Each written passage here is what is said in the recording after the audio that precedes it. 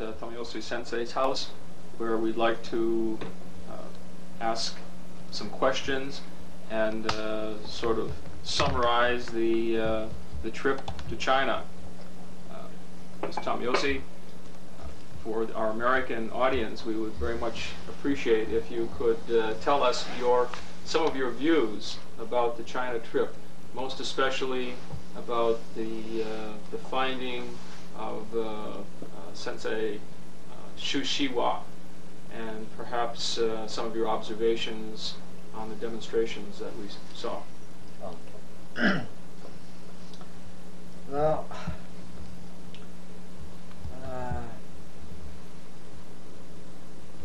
what I can say now, the trip we made to China was very successful.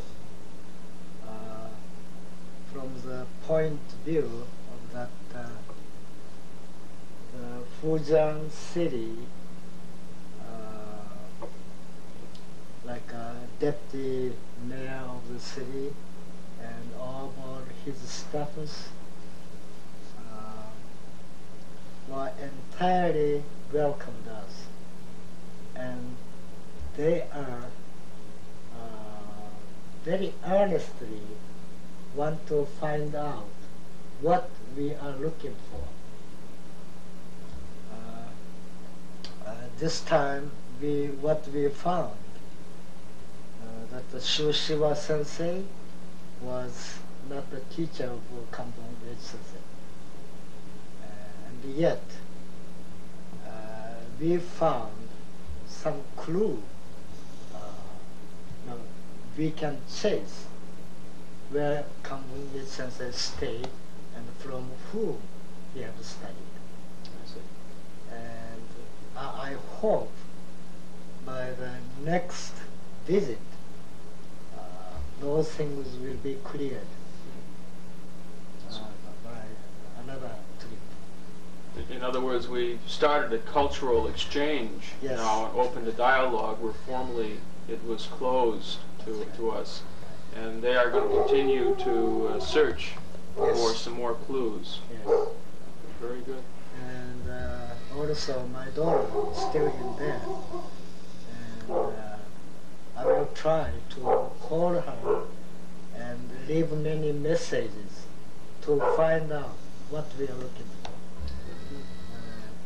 And also, Deputy Mayor promised us his work on searching many things. Do you have any indication as to what style the tiger style may relate to with any Okinawan styles? What I have observed was that majority of styles studied currently by most young people today in China is much more modernized, or I would say like Bruce Lee or Jackie Chan's. His workings greatly affect them, and many young guys tend to study all big movements instead of really effective,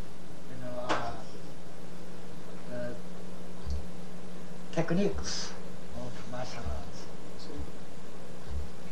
However,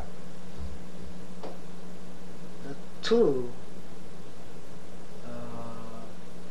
karatekas performed katas on that demonstration, I think they are studied very good, very hard, trained. More the old style. Yes, like tsuru no te, kaku, and also tiger. The crane style and the tiger. Yeah. The plain style guy was beautiful. He was his arms was so firm, and he just moves very gracious. Yet, I thought you have seen, his shoulders way down. That means he has been trained very hard. Owners cannot make that shoulder down. Even though his hand moves graciously, but beautiful. And tiger katas, it was from here up was very good, but down knees was really weak. So it might be trained pretty well, but maybe he didn't practice so a long time, maybe. He mentioned that he didn't practice regularly, No wonder. but he has been trained in the past. Yeah, yeah, I can see that. Yeah, we could see that.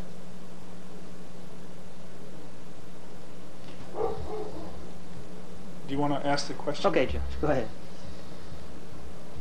We have been looking for Shushiwa for almost 20 years now. At what point did we get sort of off the track, and what role does Shushiwa play in the overall martial arts within the scope of the Uechi-Ryu Association? Well, so far as I know, Shushiwa Sensei was one of the very famous martial artists in the Fujian Province. And back to 1966, when we made a trip to Taiwan, I had asked a very old man in Taiwan, and and he mentioned us, our styles, Fuangainu, and he mentioned us that this came from Fujian Province, especially Fujian, and he mentioned our style must belong to Shushiwa Sensei. Ever since we just assumed that Shushiwa Sensei must be Kanbun Uechi's teacher. And from that day, we were trying to find out who Shushiwa was and from whom he had studied. But we couldn't get any information about him. But by this trip, we was sure Shushiwa Sensei was not teacher of Kanbun Uechi Sensei, because that style definitely belonged to Goju-Ryu. The style, the tiger style. Yeah. But at the time, back in the 60s, you one time thought that Goju and Uechi had the same roots. Yeah. I think origin must be same. Yeah, so that at some point, perhaps Shushiwa, perhaps he studied many styles. And I think when I first studied from you, you said Kanbun studied many styles, or maybe 3 styles, and then selected this particular style. So there's still a lot of unanswered questions, and it's possible that Shushiwa may have been maybe an assistant teacher, because he was very young at that time, approximately 23 years old when Kanbun was over there, maybe 18 or 19 years old. So it's possible they had some meeting. Also, he had a Japanese friend, according to the Chinese researchers.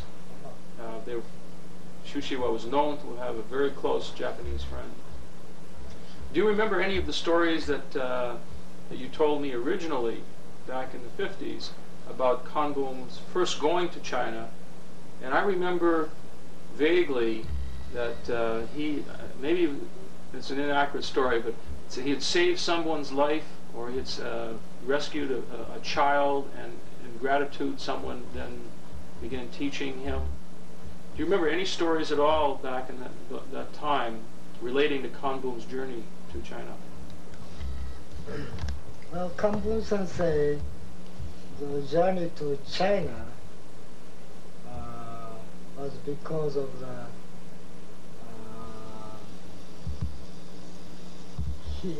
his parents didn't want he be drafted by Japanese army. And so since he was only son, they decided to send him to China. But not because studying karate.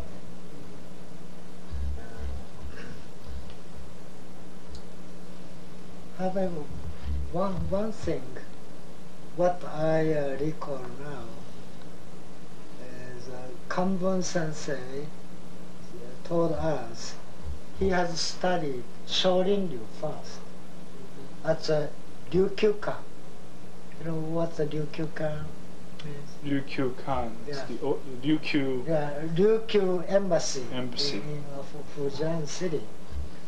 He worked there for a time being, maybe less than a year. And while he was staying in Ryukyukan, he studied Shohei Ryu. But when he got acquainted with Chinese friend, he was taken to the place where the martial artist, and he became very friendly with this man and was taught with this style. Isn't it possible that a young man would probably make friends with another young man rather than an older man? Perhaps that's the Maybe. connection. Yeah, Say, could be. and the fact that Shushiwa over his lifetime studied many styles, it's still conceivable that Shushiwa had some connection. Especially in a small village like that, I would think all the martial arts community was very tight. So we still may find that Shushiwa had some relationship with. But the Kanbun sensei told me many times, Tomoyose, this style, karate, will not be studied, just normal Chinese, even normal Chinese can study the style. It's very precise and not open to secret, kept secret. They were never shown to in the public. And this particular style was only taught inside temple. Central Temple? I don't know what's the name of the temple. Interesting. So he was very proud of this, Kanbun sensei. So it's very possible that the Chinese in general are not aware of this style. Did he say that it was taught to other people? Or Oh, were yes. very small? For 3 years he taught. For 3 years. No, I mean, his teacher, Kanbun Sensei's teacher, did he teach many No. students or just a few? I don't know. So it's conceivable if Shushiwa was not Kanbun Sensei's teacher, but maybe associate, maybe student, maybe the two were students at the same kind time. of connection might know. But if there wasn't taught to many people, then maybe that style has died out too. It may not have survived, especially during the Cultural Revolution or after the Revolution. And also, Kanbun sensei also taught only 3 years and left there. So I don't know what happened. Sensei, isn't it possible that because it was a secret system that was transmitted in secret, that it might have been transmitted behind an open practice? In other words, it might have been an open school, and behind the open school was the inner practice between the real senior people. And is it not also possible that this inner practice, being an inner practice, an inner secret, might still exist, but no one has come forward for us? Maybe so. Maybe so. Yeah. Maybe so. Perhaps even in the audience, there may have been people who knew what they were seeing. Might be. That's possible. That's what I was hoping. Maybe if we continue this cultural exchange and we can support the understanding between the three cities, that possibly in the future, if we have our representatives in Fuzhou, that eventually someone may come forward and say, I know what you're doing. I practice also. I think that's a very good possibility, especially with the Chinese political situation where for many years it was banned. So I mean, all of a sudden someone has to come out and say, well, I was doing something illegal for many years. So they may be very careful about showing themselves and presenting this. Maybe it will require more liberalization on the part of the Chinese government towards the martial arts. Right now, wushu is still a government-approved sport, and they do not like the connotation of military or fighting, because that is something that projects a negative image to the outside world. So they may not even want to promote that kind of old system. They prefer the new. Yeah, that's what I understand. The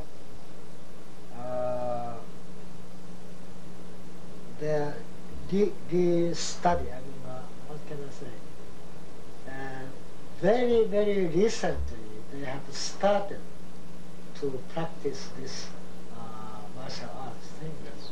Very recent. 74, Yeah. presented it to the outside That's world right. for the first That's time. Right. So those real experts still hide behind. They're quite possible. Even Instead of coming out, you know. the old man that we met the day before we left, the day we left, was of that kind. He remembered the old systems, and he was sitting in the audience watching, and his comments again were that what we were doing was like the old system. Very practical, very direct, no wasted movements. Yes, that's right. And he could appreciate that. So there may have been other people in the audience too who we didn't have an opportunity to meet. Yeah, those people might know. Well, Because when the Chiang Kai-shek overturned the Qing dynasty, all martial artists was belong to Qing dynasty to support emperor. And when the coup d'etat was, succeeded, those guys were just went down underground and never came up. there's been one repression after another, so That's right. it's just beginning to come out. By group. That makes a big difference. Individual would be more changed because it to the person. Yeah, and also the way move very fast instead of taking step, within movements. Like when you teach the group, you are teach by calling number. Yes. 1, 2 instead of just Yeah. Those things makes big difference in so many years. I found it very difficult to teach when I first went back to the United States with maybe 10 students. Much different than you taught me. All of a sudden started breaking the movements down by the numbers. See? Then it's the change, and Kanei sensei too, starting here rather than up here, the way That's you taught right. me. Yeah. That's right. But in the past, when taught individually, the movements will never step.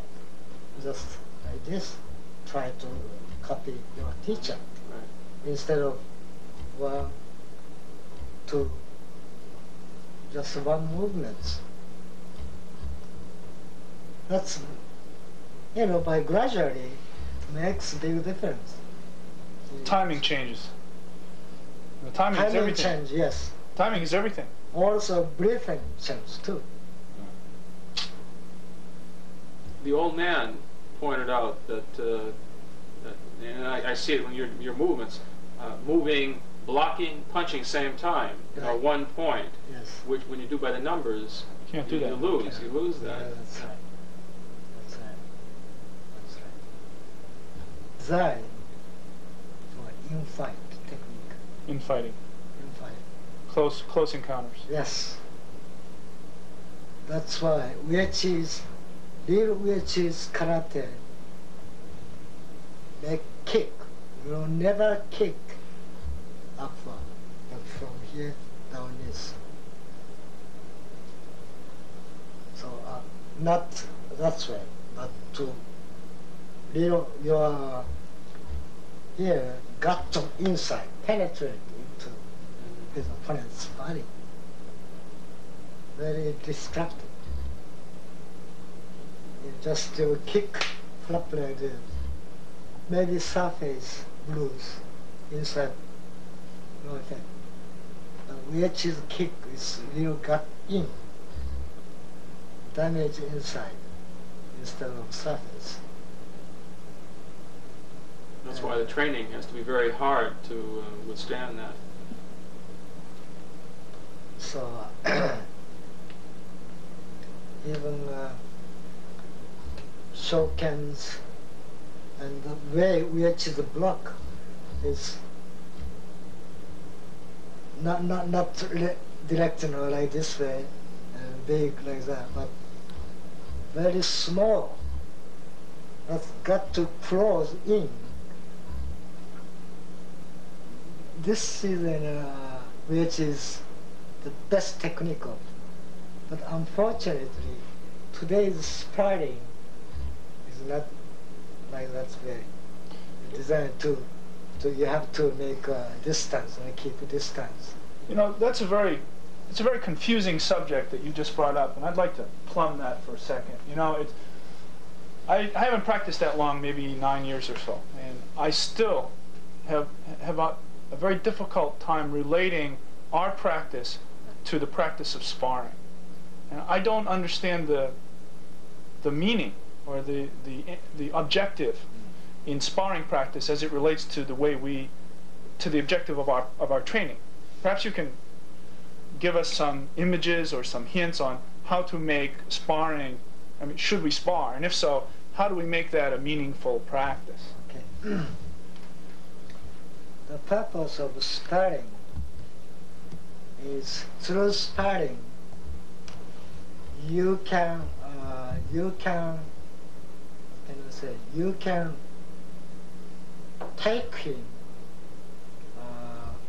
take your opponent's movements, study your opponent's movements in many different situations, and you also practice how to cope against those attacks. And also, you have to know how you can get closely into him and make a final attack. So, just through the sparring, you can learn a lot of timing to get your final thing. So sparring is very important too. When you say sparring, you mean necessarily freestyle or prearranged sparring? No, like freestyle too. Freestyle. No, both is okay. Yeah, both is good. Now, in my experience, if you take people who have only practiced 4 or 5 years or less, and you put them in a ring or put them on a mat and have them spar, what they do looks like kung fu movies. Dogfight. Dogfight. Yes. Okay. What do you do in your practice to make the sparring practice real practice instead of just dogfighting?